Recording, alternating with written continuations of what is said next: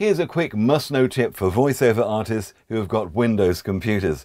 When you get sent your script, it'll come, or should come, with instructions from the client as to how to pronounce names and acronyms, what words need to be emphasized, and so on. So you need to mark up your script, all right?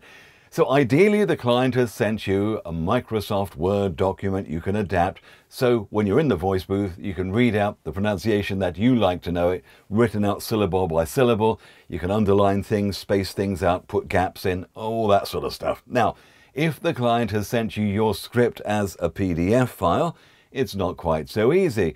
If you've got a subscription to Adobe Acrobat, or even use a free online PDF to conversion service like the one on smallpdf.com, it still is a right kerfuffle, but at least you can get your PDF script into a form you can edit with your changes, and you can do your things that you need to do as a professional voiceover. But if you're a Windows user, like me, and you get sent a script from a client who is a Mac user, and they send you a pesky .pages file, you double click on the .pages file in Windows and it says, "Computer says no."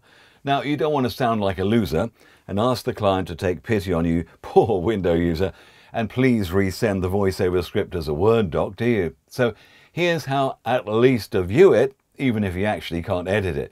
You may have a few questions to ask anyway before you record it, but you can't even ask questions if you can't even open the wretched file. So, in Windows, you right-click the pesky .pages file and change the extension to .zip or zip. Now, the computer will complain about it again. Just ignore it and go ahead. Change .pages to .zip. Then, double-click the zip file to extract the innards. And here, you'll find a preview .jpeg. Sometimes there's 2 or 3. Open up the biggest JPEG, and there is a picture file of your script.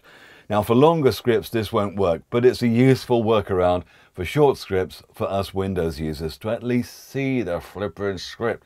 You'd think by now Windows and Mac systems would be fully compatible, wouldn't you?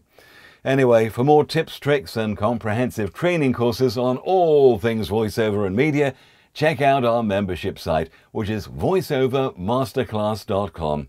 Have a good day behind your microphone, and let's hope you don't get any pages files sent to you.